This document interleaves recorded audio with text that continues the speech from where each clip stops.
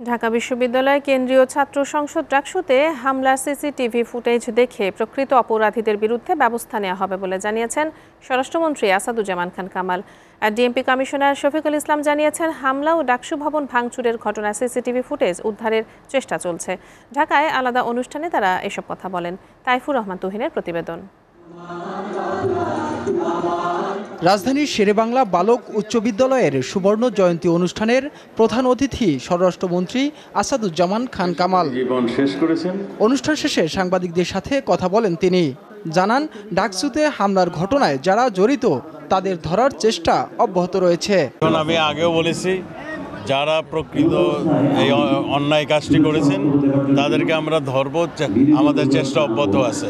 আপনার video footage কিংবা যে ফুটেজ আছে আমরা দেখব। বড়দিন উপলক্ষে রাজধানীর বনানীতে হোলি স্পিরিট চার্চ পরিদর্শন শেষে সাংবাদিকদের প্রশ্নের জবাবে ডিএমপি কমিশনার জানান, ভিপি নূরের উপর হামলা ও ডাকসু ভবন ভাঙচুরের ঘটনার সিসিটিভি ফুটেজ উদ্ধারের চেষ্টা চলছে। তথ্য প্রমাণ এখানে আছে, এটা আমরাও আমাদের গরজে খুঁজে দেখব। ডিসি মহোদয় অনুরোধ করে থাকলেও দেখব, না থাকলেও আমরা চেষ্টা করব এটি উদ্ধার করার জন্য। তদন্ত হচ্ছে, তদন্তে যে দোষী হোক আমরা ব্যবস্থা নেব। অভিযুক্তদের বিরুদ্ধে সাক্ষ্য প্রমাণ পেলে ব্যবস্থা নেওয়া হবে বলেও জানান ডিএমপি কমিশনার শফিকুল ইসলাম। যে দোষী হোক। তাইফুর রহমান তুহিন, SATV, ঢাকা।